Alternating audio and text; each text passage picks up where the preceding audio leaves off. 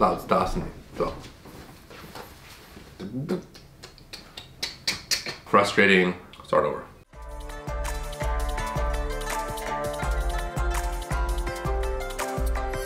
Hey everybody, Deathblade here with another Chinese fantasy novel FAQ where I talk about stuff related to Chinese fantasy novels and translation of Chinese fiction in general. In case you're new to the channel, my name is Deathblade and I am a professional, or at least I make my living translating Chinese fantasy novels into English. So I've seen a lot of this stuff and I have a lot of experience with it. Today I'm talking about an expression that is actually really common both in the novels and in everyday Chinese in China and other Chinese speaking places. Unfortunately, also in my list of top 4 or 5 most hated translations. In other words, the way that it's commonly translated, I hate. I hate it. I really, really hate it. I dislike it. I loathe it. It makes me sick. I want to like jump out the window when I see it translated as it often is, which is I, your father. I'm going to get into a little bit about why it's translated like that and why that is the wrong way to translate it. A lot of times I make these videos and I say, this is my opinion and I think it should be this way, blah. In this case, I'm doubling down and I'm saying it is wrong to translate it as I, your father, like almost all the time.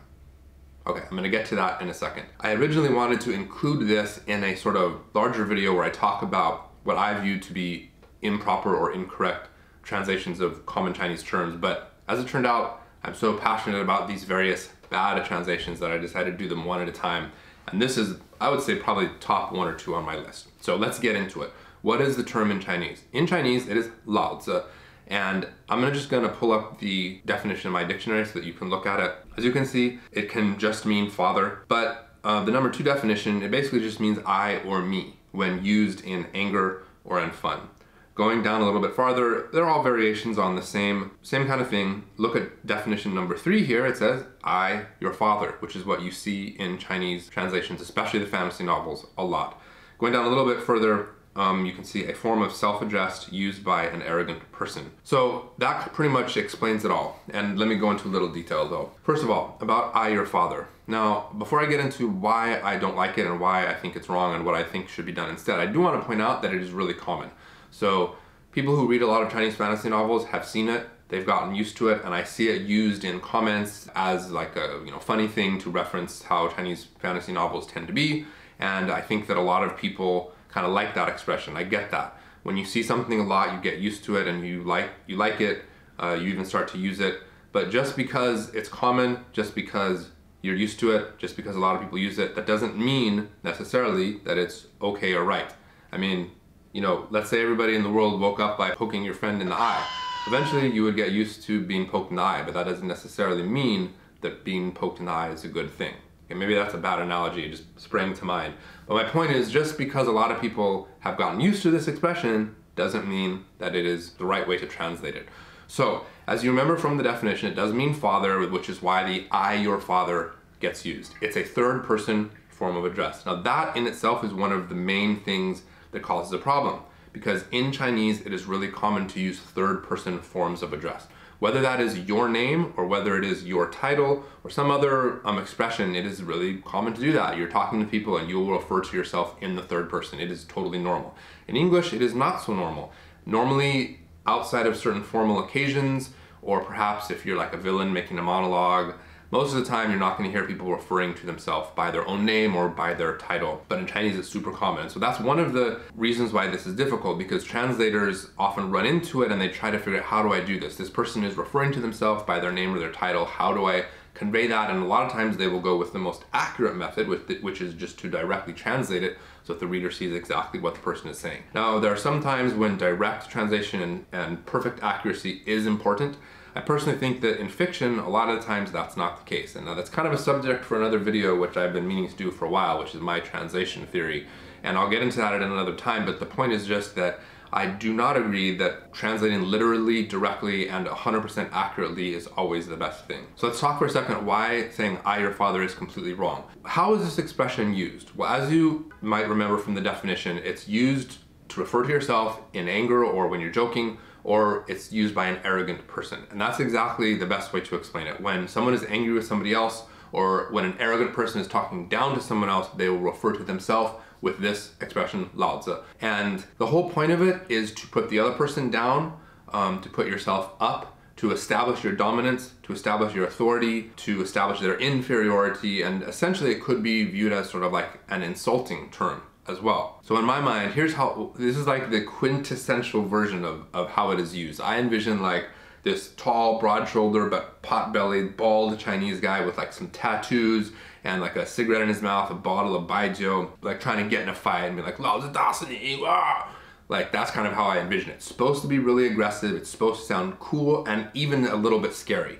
Unfortunately, I, your father, does not meet any of those requirements. First of all, I, your father, I'm sorry, that's not English. Nobody in the English language that I know of, whether you're talking about America, Canada, UK, Australia, New Zealand, South Africa, or any of the other countries where English is a native language, I don't envision any person ever picking a fight by saying, "I, your father, will beat you," or something like that. No, it's just not gonna happen. This is a classic case of direct translation that comes across as sounding like Chinglish, or at least the very best not what a native speaker would say. So what is it supposed to sound like? It's supposed to sound arrogant, domineering, aggressive. And so translating it directly takes out all of that. It strips it of all the core elements of what it's supposed to be and turns it into something that sounds silly. And that is how I see the readers of Chinese fantasy novels using it in comments, in reviews of novels and whatnot. To them, it's kind of something of a joke. It sounds silly, and so they use it in a silly way with each other. But it doesn't sound like that in Chinese. Even when friends are using it jokingly, it doesn't sound silly. It sounds funny to them when using it, because normally speaking, it would be something that a really arrogant person would use when they're angry. So here's an example. Let's say, and here's a little bit of language in case you're listening to this with young children, not super bad, but a little bit of PG language. Let's say that you had an English novel, and in the novel someone said, "I'm gonna kick your ass."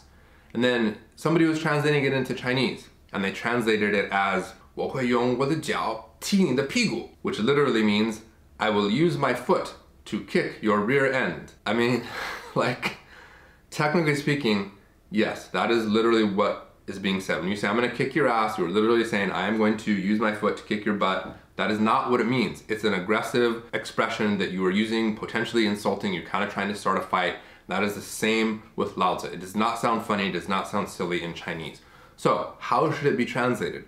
Well, this goes back to the issue of third person address. I am of the opinion that when you are translating fiction, especially these fantasy novels, what's more important than every single term coming across 100% accurately and 100% direct, what I feel is more important is that the reader experience the same thing that the reader in the original language will experience. So when you're a Chinese person and you're reading these things and they use this term Lao Tzu, it just comes across as that person kind of being an a-hole or a jerk, an arrogant person trying to pick a fight and insult the other person.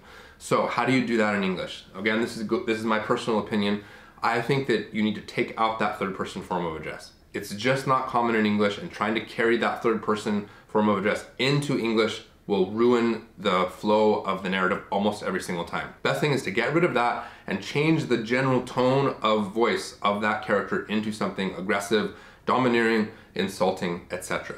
So what I will do, and not every time, but sometimes I'll throw the word fool in there. Like I'll have the person say, "You listen to me, fool, I'm gonna beat you up," or something like that, as opposed to, "I, your father, will beat you up." That's not the catch-all to say fool, but that's a good one. And there are other ones where the translator can use different language within English to carry across that same tone of being aggressive, domineering, and insulting. So that's my take on this.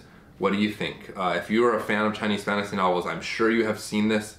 What do you think about it? I'm sure there's gonna be a lot of people that are gonna be like, "I like it because it gives an exotic feeling to the story." I get it, you know, a lot of people are used to the exotic, weird translations that come across, but again, like I pointed out, the readers who read these stories in Chinese, they do not sound exotic and weird to those readers. They sound cool, they sound funny, they sound interesting for the reasons that make sense to them culturally. And I think that butchering the language to a point where people laugh at it because they think it sounds nonsensical, that's a disservice to language, the culture, the author, and even the readers of those original novels. So again, what do you think? If you're a translator, do you have any other opinions how to do it? I'd love to hear it. That's it for this video. If you'd like to support the channel, please do like and subscribe. Please do hit the notification bell, maybe share the video with someone that you think would like it. I'm trying to do these videos once a week regularly, and so far I've been able to sort of like do that over the past several weeks. And so I'm getting closer to adding something like Patreon. I don't know, okay, this is just some random rambling. So if you don't care about the update side of the channel, you can just kind of stop the video here. But I do want to point out that if you remember the previous video, or if you watched it, in which I was talking about cultivation, if you look closely, you'll notice that the first half of the video has a lot of kind of edits and interesting things, and the last half of the video kind of doesn't have as much. And Madam Deathblade basically came to me and she's like, look, I'm done with the video. I did a lot in the first half, but it just got too difficult for the second half. The computer's too slow. I click something, it takes a minute for anything to happen. And the problem is that she is working on kind of an old laptop that we have. I do have my own workstation where I do translating, but I'm on that translating basically from the moment I wake up until about dinner time.